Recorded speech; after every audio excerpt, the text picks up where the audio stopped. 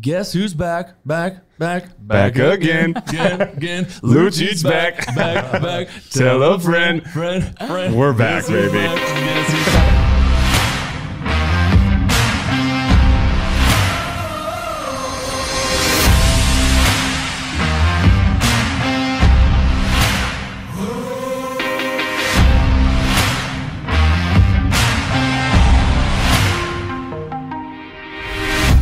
Luch is back in Boston, ladies and gentlemen. Quick round of applause for Luch, real quick. Welcome back. Welcome back. Is this the greatest spot in the world or what? It is. Don't just say that because you got a feisty East Boston Italian stallion on your starboard side here. You speak your truth. No, you know? I love it here. You know what? I spent 8 years here and I was gone for 8 years. So it's so nice to be back. I really enjoy it. It's funny you guys saying that song. When I did my Instagram post that I resigned here, I was gonna put that as like the song of the background. But I actually didn't know how to do it, so I messed that up. There you go. We'll cut that up for you. Yeah. That's yours. You know. Yeah. So trademarked. But yeah, so it's good to be back.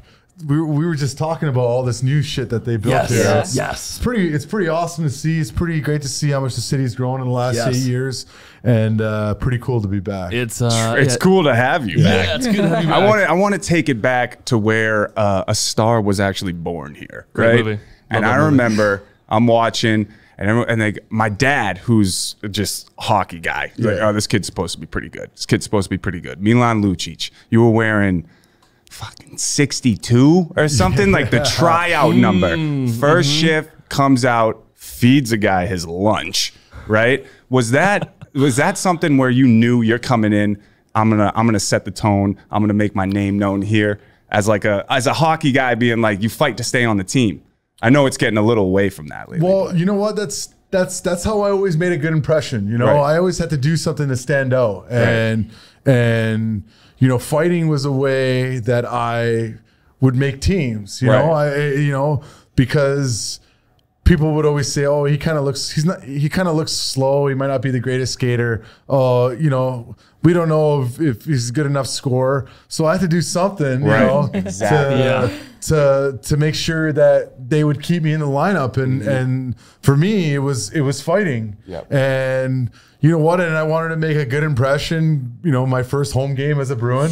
And you know, I wanted to do whatever I needed to do to stay on the team. And to be perfectly honest, and I've said this before, you know, I only heard rumbles of, you know, Bostonians and Boston fans and the big bad Bruins and all that type of stuff. But I didn't know the history of Boston sports. I didn't know the history of Bruins and Bruins fans. So crazy over here. I just did it because that was me. You know, that's what I do. And so for me to have that connection and win the fans over kind of right off the get-go was a pretty cool thing to do. And yeah, and I've said this before too, I don't think there could have been a better spot for me to get drafted and start my career than a place like this place. Right. Is it tough being the most handsome man in the NHL? Do you find that is it hard? It gets hard at times.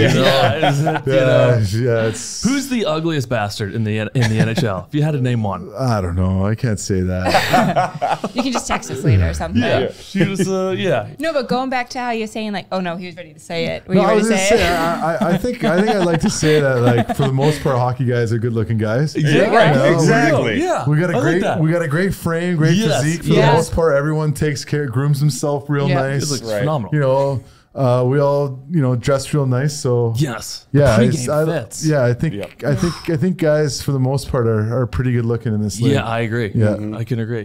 Take it away. No, I was gonna say, back to how you were saying, like, you heard like talk about the Boston fans and stuff like that, and you got them right away. Now that you've left for 8 years, do you like truly feel coming back to Boston, like, yep, Boston fans are like the ultimate fans, or like, and you be honest? No, we're gonna do better if we have to. I think so. I truly believe that, and that's a big part of the reason why I wanted to come back, because I missed that feeling of playing in front of the Boston fan, you know, and you know what? They're hard on you. Oh yeah, they put a lot of pressure on you. Right. They what do they expect? They expect championships. They expect winning. They expect blood, sweat, and tears. You know, they expect effort. And you know what, like, and as an athlete, when you have that little bit of pressure from them, you know, it for me, it brought out the best in me, and I had that connection with the fans, and to be honest, I remember being a 19-year-old when I was here, and didn't know if I was going to make the team or not. You know, the fall of 2007, I went to Game 6 and 7 of the ALCS when they were playing Cleveland. Oh wow! And you know what? I was like, really? This is how people cheer for baseball? I didn't know. I thought people just kind of just sit on their hands and just eat peanuts and eat hot dogs. But it was like wicked hardcore, you know? Wicked, baby.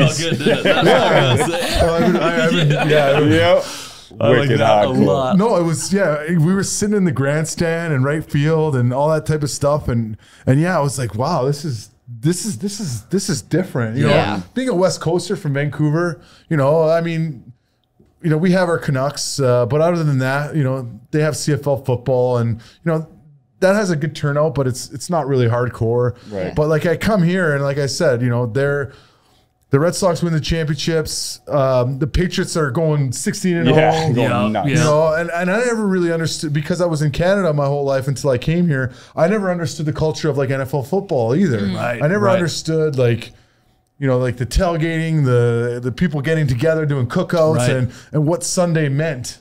You know, especially when the Patriots were not today's Patriots. Right, well, they suck now. We can just say that. We actually didn't even watch the game yesterday. I didn't watch one snap either. No, Oh my God, they got smoked. Hot take. Yeah, They got Should Mac smoked. Jones be fired? What are your thoughts there? well, You know, said don't put him on the this spot. show is, you know, it's loosely called No Limits, and there are no limits.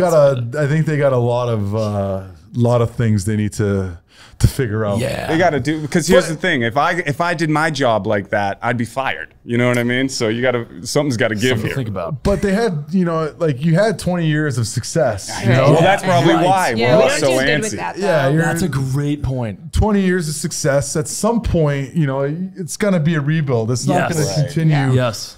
you know, what it was. But going back to the Boston fan, like I said, they expect the most. So Yeah. it's hard for a Boston fan to not, you know, to watch what we watched the last two Totally. games. But I don't. But like I said, I think the 20 years that Patriots fans had is pretty good. I agree. Oh, yeah. I agree. Oh, yeah. Great Gotta run. Good to be a part of. get back on this hockey tip real Please. quick, because there Yes. are some good rivalries in the NHL. Nothing like the Bruins and the Habs, but back when you were with us the first time, I always remembered, as soon as Lucic gets on the ice and Mike Komisarek, it was a throwdown, showdown every time. Komisarek then went to Toronto. It was the same thing. Was there real beef there, or was it just the competitiveness between both of you that every time you guys were out together, it seemed like you were going to go? I think it was both. Yeah. Yeah, I think it was both two highly competitive guys, two bigger guys, and he was a right D-man and I was a left wing, so we lined up against each other. So yeah, same thing, like a corner and a receiver, you know. It's just naturally happened.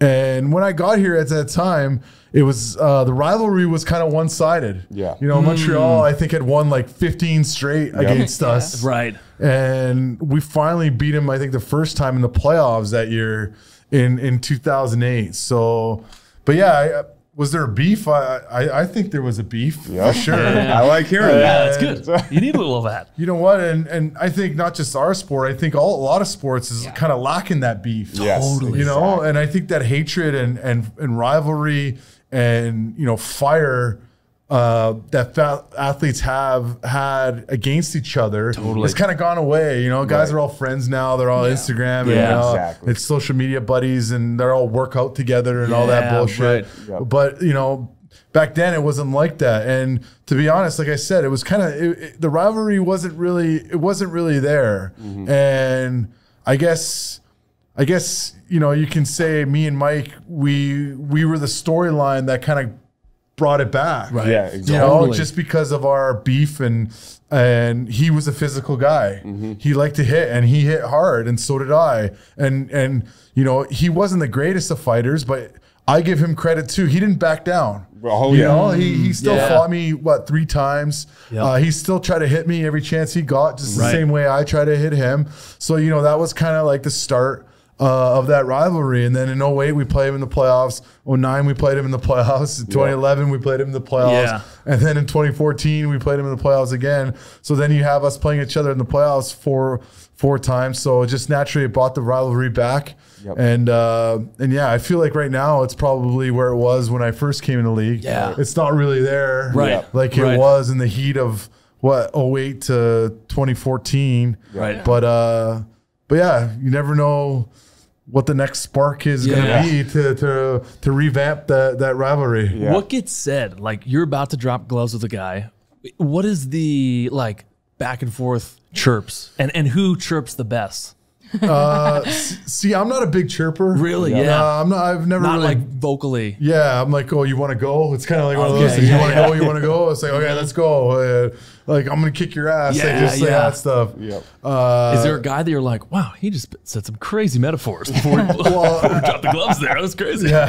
It's poetic. Well, actually, Marshy was always one that had some good okay. chirps. Great chirper. More yeah. creative on the chirping. Sean Thornton, also another great Yeah. chirper. Yeah, there we He'd go. go up to guys and be like, you could pick the hand you want me to beat you up Yeah, with. yeah. I've seen that video. They got him mic'd He would up. say dude. that. He would say shit I like that all love the that. time. He was very creative and he was witty and funny. Yeah. Yeah. I mean, how was that with Guys, Sean you- Thornton though? That's Oh, like it's because you great. guys were like the modern day Bash Brothers for us for that Yeah. certain amount of time. Yeah, and it was cool too because that team in that era, we were like a modern era of the big bad Bruins. Yeah, You know, exactly. you had me, you had Thordy, we had Zdeno, McQuaid, Boychuk, Horton, and then you had some big guys. balls. Yeah, and then jeez. but we had almost every weight class covered. Exactly. And you know, Ferentz would fight.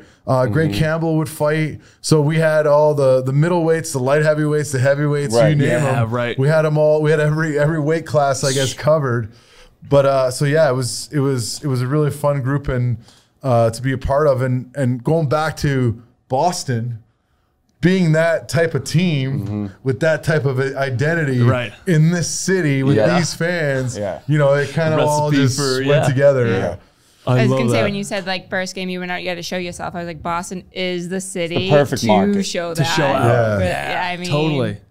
I remember like being a kid and like so one of my best friends, her dad had like season tickets and I would just go because it was fun. Like I was like wicked little, had no idea what any sport was. I'm like 7. And I literally like, I would go home like, there was a fight mom in front of us. And like, she's like, oh my God, I can't send this girl there anymore. And I'm like, it's what we grew up with. I don't know. Like it was so Yeah. fun. I love that. Little game for you. All right. I'm going to say Boston slang. All you got to do is give me the definition. Okay, I'll You do know? my best. Here we go. We'll have to come up with a name for this Well, segment. But just remember, I Boston's like a haven't been hockey here for slang. 8 years. Yeah, so yeah. Yes. I'm getting it back. Yes, Right. yes. I will start really light. Bender. What does if someone's like, you're a bender. What does that mean? I know what it's to go on a bender is, but It's like- I'll take that too. Right. That's yeah. On a bender's good. well, so is it like you're a drunk? Oh, I was bender is like oh, like the hockey slang. Like, what? You're taping Yeah. your ankles with the clear tape. with a yeah, bender. like look at this bender. You Hockey know? slang, not Boston slang, right? Exactly, Hockey slang. hockey slang, like NHL's hockey slang. Yeah. You know, but I'll take bender too in the sense of Couple beers, couple nothing beers. crazy. Yeah. Barn burner. Oh my God, barn burner. That's so funny. Sorry. What? Yeah, so it was a barn burner. So like, it's kind of like what the Patriots were the other night or the other day. Like shit show. Yeah, like it was a barn burner. I like that. Yeah. Biscuit. Someone's like, sauce me the biscuit. Oh yeah, the puck. The puck. Yeah. Boom. Duster. What is a duster? Oh, this could be so many things. Yeah, Duster is just some guy that he kind of looks greasy. Okay. Okay. He Yeah. could even have like a mustache, Yeah. you know, and a mullet. Would Duster in the like corporate world be like an intern? Like, look at this new like. A little, yeah, I guess so. It's Yeah, a like little bit. this one I don't even begin to know how to define Oh, it. God. Post game blowy? What does it even mean? What is it? What was that, Luch? Oh, what is that geez. even referring to? This is a no limit That podcast. sounds ridiculous. I get most of the terms. That was It doesn't matter. That one just gets the legs loose to make sure all the junk is out of the legs. Exactly. That's phenomenal. perfect. Oh That's my perfect. God, yeah. But even so, from Vancouver, Yeah. right? You guys won the show in Vancouver. One of the craziest series, which I'm sure you talk about all the time. I always had a question, man. When Burrows bit Bergeron's finger, what's the talk on the bench when Bergie comes back being like, this motherfucker just bit my finger, dude? Like, what's going through? Like, what's the chirps that start there? We were like, did this fucking guy? That's what I mean. Did he actually Like, bite disbelief. Bergie? And like, out of all people, biting Bergie Right, too. Like, right. you know, Bergie is a guy that, you know, he never chirps. He goes Right. out there, he plays hard. He's respected by like literally everyone. Mm-hmm. So like for him to actually fight or bite Bergie, Yep. we're like, are you fucking Right. kidding me? Right. We're like, we're gonna get this. We're gonna get we this gotta guy get back. dead. Yeah. Yeah, and yeah, it kind of like started to piss us off, and Right. Oh, yeah. we started playing better after that and whatnot. We were actually pissed off that he didn't get suspended from that, Right. because then lo and behold, he scored 2 goals and the overtime winner in game 2 Yeah. after that. But at the end of the day, we got the last laugh. So Oh, Yeah, yeah. hell you know, yeah. and I gave him the old, you know, Oh, yeah. put my finger in his mouth to see if he bites me. But my but at God. the end of the day, when you have the last laugh, Yeah. you know that's sweeter. yeah. That's the sweetest laugh out of them all. And Yeah, what's that 100%. got to be like in front? Like, obviously you're not with the Canucks, but in front of your hometown, hoisting up the Stanley Cup. That was great. You know, it's like obviously it's a dream come true to win a Stanley Cup, but like just to be able to get to do that in your hometown is just adds to it, right? Like, not only did I get to just win a Stanley Cup, and I won a Stanley Cup with an original 6 team, Right. You know, I got to do it in my hometown, and it was obviously easy travel for my parents and grandparents and Yeah, family yeah. to make it to the game. But and one of the cool moments of that was you know, all the fans that were at the game, well, most of them, I would say probably 90% of them, they all stayed and waited for my turn to lift the cup. Yep. And when it was my turn to lift the cup, they gave me a loud cheer, you know, Right. cheering for their hometown boy. And I've been very, you know, grateful and appreciative of that for them to make such a special moment for me, even that much more special. Right. So for them Totally. to do that for me was pretty cool and pretty awesome. And yeah, it's just one of those feelings I try to describe, but I truly can't Yeah. describe. And you know, it's a feeling that I've been trying to chase to do again, because since then I hadn't won a Stanley Cup. So hopefully I get to do that one more time before my career Yeah, we're ends. hoping Oh, I can too. feel it. We're ready. There is a number I'm going to read you. Let's see if this rings a bell here. This is a receipt. What does the number 156,674.74 Right. mean to you? How many Miller Lights is that? For those I don't think wondering, it's Miller Lights. I think that's the difference. yeah, for those wondering, that is a bar tab. Potentially Luch picked up and company. Oh. I don't know. It means How it did was you a get good stuck time. with Yeah, that? walk us through the excitement there. What happened that night? Well, actually, it was Shrine down in Foxwoods. Okay. Oh my God. Yeah, they held our cup party for us that we did after the parade that Saturday, and they set it all up for us and everything, and they actually hooked us. The main reason why that bill is so big is because we had a $100,000 Ace of Spade bottle. There you And go. the Ace- 100,000 for one Right. bottle. They make That's those? what I said. It's not and Miller the Lights. bottle, I'm not even kidding. The bottle was the same size as a Stanley Cup. Oh my Really? God. Yeah, this was the biggest bottle of champagne that I've ever seen, and it was obviously Ace of Spades on top of it. And yeah, that's the main reason why that thing was so high. But you know what? It was a great time. We had everything in there. At one point it was like a mixture of beer and champagne, That and I was classic. drinking me and Johnny Boychuk were drinking Captain and Coke. So there's a little Captain Coke mixed in there. Oh, hell so yeah. it's just Oh, like it sounds delicious. yeah, it was maybe a couple vodka sodas in Right. there. Nothing so- crazy. yeah, it was a lot of fun stuff in there, but yeah, it was a good time, and Yeah. you know, something that bar tab will remind us all of how good of a time that we The had. boys can Did you drink. give a standard 20-25% on that? That is I think it was actually. It was 20%. The boys can. I think it's something about hockey players that can just drink a little more than any other sport. Well, I think I'm wrong, you're it seems to be in the getting hit a bit culture, more. right? Isn't it like a cultural A little thing? bit, yeah, a little bit. I think it's that part's starting to go away too. Is it? Yeah. Just kind of like Starting to everything. fade. I mean, I think just because,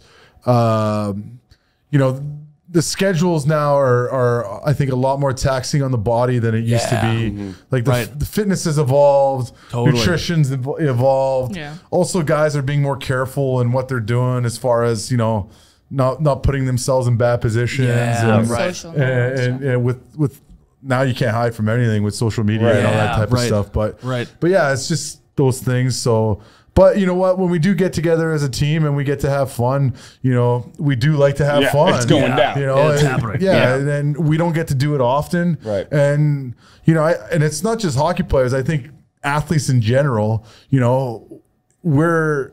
It's in us that when we do something, we go all out. Yep. Yeah, yep. Exactly. So whether we're into it and doing something, it's something that we do. So that I think that has a little bit to do with it as well. Yeah, Oh, yeah. I love that. Coming back to Boston now, looking at last year's season, the Bees set the record. What was that record? Most games won. Yeah, 65 Yeah. wins. Yeah. In the regular season. And then to end how it ended, what are your Tough. thoughts on, maybe what went wrong in that situation? And then going into this season, what do you think we can do to be in a similar spot with a different outcome?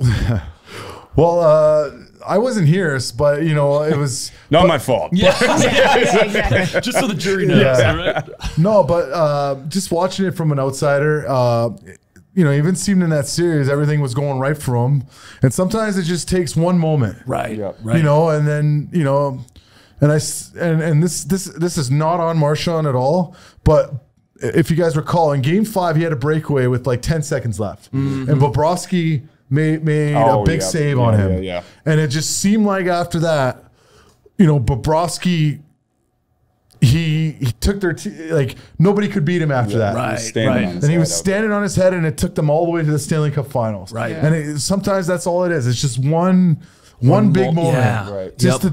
just to shift it. And then when you get to an overtime situation, anything can happen. Right. And Matt Tkachuk scores a goal, and then now Florida's starting to feel good. You Right. know, where the Bruins are probably feeling deflated after that win. Because they're thinking, okay, if we would have just scored that goal, the series is over. We're focused on round 2.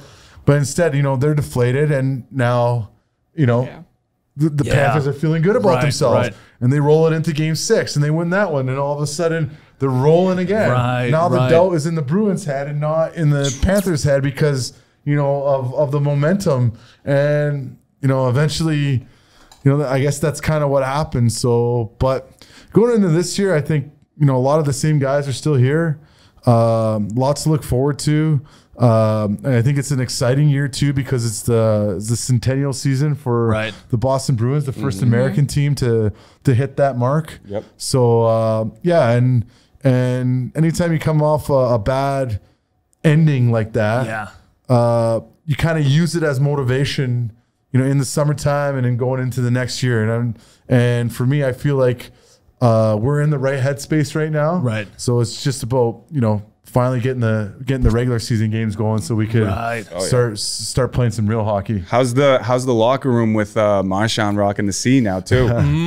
Yeah, it's great. It's really great. I've always had a real great time being teammates with Marshy. He's a lot of fun, real good competitive guy. But also, knowing him back when he was in his early 20s and even as a teenager to what he's become now, it's great to see him just like mature as a person and as a hockey player. So he's definitely earned the C on his chest, and I think he's going to do a great job leading this group. Yep. One of the stronger players with the puck is Marchand. in he's those a little dirty- fire hydrant, it's I call him. Dude, Little fire how he hydrant. I like bodies that. off people when he controls the puck down low is unreal. Yeah. Little fire hydrant. What is the what's the meaning behind that? Well, just think, a fire hydrant's small and you can't move Oh, it. let's go. Yeah, you can't move it. Thing's not going anywhere. It's not Yeah. going anywhere. I like that a lot. Small, it's compact, it's strong. Right, You try to right. move it, you can't move.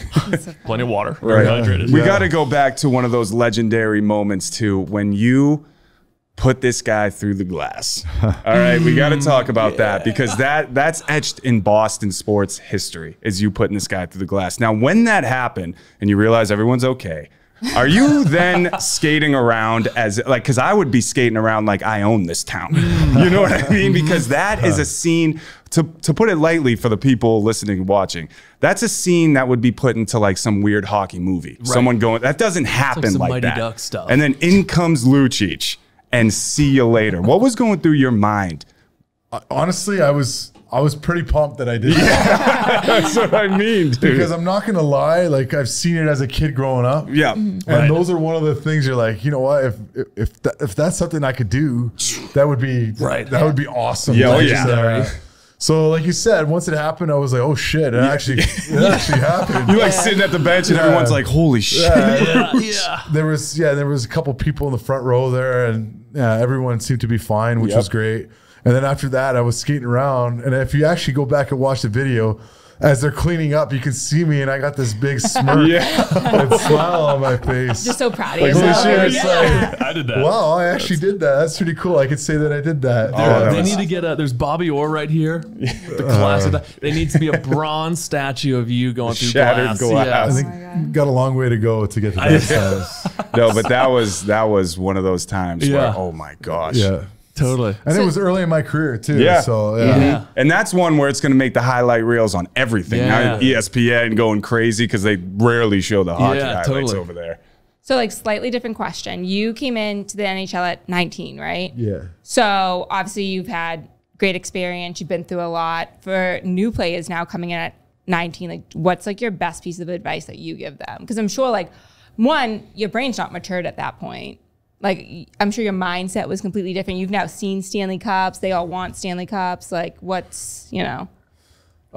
You know what? Just have fun with it. You know, I've always been a guy that's, you know, even when there's stuff that sucks, you know, like when your muscles are sore, if you have a really hard workout, right? You know, I still try to find the fun in it. Yeah. You know? Yeah. So just try to always just find the fun in it all. And one thing, like, I remember being a 19-year-old. It's the first time you get into an 82 game schedule, and you don't realize how many games that is until you're actually in it. Right. So, you know, just finding a way to stick with it, finding a way to just, you know, be motivated every day, but also, you know, having fun with everything as far as not just the hockey part, but, you know, enjoying the city that you're in, you know, trying new things, going to new places, checking out new restaurants and all that type of stuff. I think that's a part of it all, and enjoying the experience of what being a professional athlete can offer. So yeah, I mean, obviously you got to put the work in and you got to put the effort in and get the result on the ice, but you know, but you got to find a way in having fun doing that. Yeah. I love that. What are your thoughts? Like you said, it's kind of getting watered down as far as the fighting's going. Over there in the queue, where it's with what they got going with their fighting rules and shit like that, where do you stand on that? Because I feel like, because them taking it away is maybe because the game's changing a little bit, not so much now, but taking away the opportunity of the kids like you to where that was their one shot to be on that team. And now they're wiping it out completely. Yeah, exactly. And that's why I don't agree with it. Yeah, just because I would have never have gotten noticed or never have gotten a chance to make a team or make it into junior hockey if there wasn't fighting. And you're taking that opportunity away from potential really good hockey players. And you know what, say what you want, and I know we've talked a lot about fighting and me fighting, but I've also scored over 200 goals in this league. Yeah. And I've also put up numbers in this league, and like I talked about before, those things always got overlooked. You know, I never made a team, and I was never going to make a team by my goal scoring and playmaking and all that type of stuff, even though I had it. But the only reason why I made these teams was because there was the opportunity to fight. And, you know, that was the main reason why I made the teams that I did. And it's the main reason why I stuck around as a 19-year-old in Boston. Right. It's because I could hold my own with the big boys. Yep. You know, as a 19-year-old. And then on another point, I find with the no fighting, it doesn't allow the players to police themselves, you know? And so when that happens, if I cheap shot someone, there's no fear of the opponent coming after me and making me, you know, pay for that. Right. You know? So That's a great the point. way that I view that is, okay, you take fighting away, so you take the fear of Consequences and stuff, of repercussions from dirty plays. And so what ends up happening is to me, dirty plays go up, and then it creates more dirty players. So those are the two reasons why, you know, I dislike it and I disagree with it, and I just hope that it doesn't trickle into the other leagues. Yeah, I like that. I also think like sometimes people forget like you guys are grown men Yeah. with this job. It's not like you're like in middle school anymore. And so if you're a grown man, like you said, there has to be that sense of fear because like obviously as a She's saying fear, by the way, just in case. but like obviously as like a young kid, like you naturally have that. As like grown men, like you don't. So you need to like have that in the sport to like distill it into like have that like adrenaline and that motivation and that drive. And you know, it's just like it's a job, but it's also you guys are athletes. Like Yeah, exactly. And we take really good care, like you said, we take really good care of ourselves and all that type of stuff. And yeah, I just find allowing the athletes to police themselves, Right. it actually makes the game safer, if you ask me. Yeah, Yeah. Right. I like that. and post game, I'm sure. Yeah. You can't get out on the ice. What are you No, gonna do it's after not. the ice? Like, Yeah, if I get in a street fight, I'm getting in Right. trouble. On the ice, I just get to sit in the box for 5 minutes. Right, You know? yeah, exactly. I like that. But you did make a good point because there was a season like you were obviously feeding these guys their lunches, but then you're leading the Bruins in scoring on some seasons. Like you're out there making plays, always in the right spot at the right time, getting these goals. So it is like you said, you're out there able to do this, but on top of that, putting up goals, putting up big plays, top two lines everywhere you're going. You're out there, you're on the ice, getting this ice time, regardless of fights. And I think that's what really started resonating, especially around here, being with like the Lucic fans.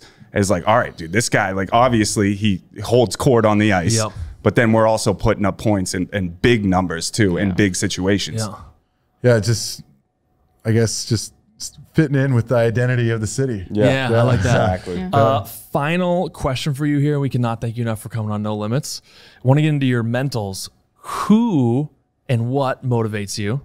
And do you have any mentors you go to and maybe, you know, times get rough or maybe you have an off game? Do you have any mentors or coaches or coworkers who you go to kind of lean on when times get rough? I think for me, it's always been competition. I've always loved competition. Even back when I was in grade school, and I remember my PE coach asked me one time, and he was like, you know, I've never seen a guy, even if it was like a warm up run, he would try and win it. Right. You know, and I never even thought of it that way, but I was just always competitive. And when I was doing something, I would always do it to the best that I could do it. Right, you know? right. And yeah, I would always try to win everything that I was doing. So I guess just competition drives me, and I love that. And winning drives me. I love the feeling of winning. Right. I love being on winning teams. I love being a part of a team, and you know, I've knock on wood, you know, my body's held up and I've been healthy, that I've been able to play this long and continue to be able to play. So yeah, those are I still have motivation when I go to the gym in the off season. And that's all. I think that's just because I've always been a really highly competitive guy. And I think that's just something I've instilled within. And, you know, the other question, you know, my dad was really good for me. He unfortunately passed away 8 years ago. So I've had, but it's funny to your question. I've had trouble finding people to fill that void when I would get down. Right. You know, and you know, just, you know, and I've done some things with like mental health and all that type of stuff.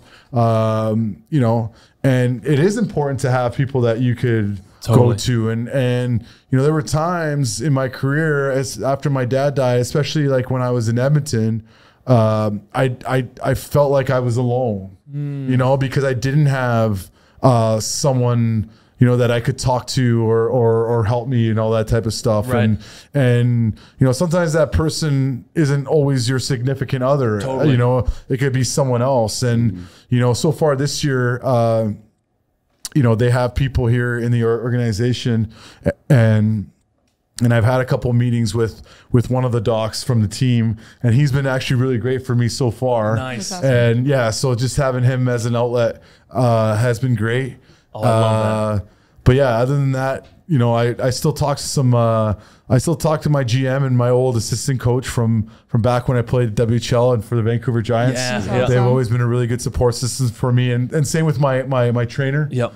I started with him when I was 17 years old, so I've had him for the last 18 years. Oh, that's amazing. Yeah, and he's always done a good job of getting me physically ready, but also, you know, keeping me humble. Yeah, I think right. we all need to be humbled Totally. once in a while. Absolutely. You know, and forget. You know, sometimes we forget, and you know, I think gratitude has a lot that goes into that a lot. Yeah. So just reminding yourself of all that type of stuff helps with all that mental love that. stuff, and that's kind of how I go about my business. But when it's game time and it's game mode, you want to get into that, Yeah. you know, let's fucking go mode. Yep. You know, you got to do what you got to do, and that's why I'm actually happy to be teammates with Marshy again. Yeah, buddy. buddy. Marshy we would rowel each other up. Yeah, totally. And I'm excited to do that again with him starting October 11th, and look forward to having a good season. Oh, hell yeah. This Great place is season. gonna It's gonna go explode. nuts. And you look great. It's almost hard to make eye contact. This place is gonna go nuts. Making me blush God, over here. Lucic is back in Boston, baby. We'll see you game 1. Later.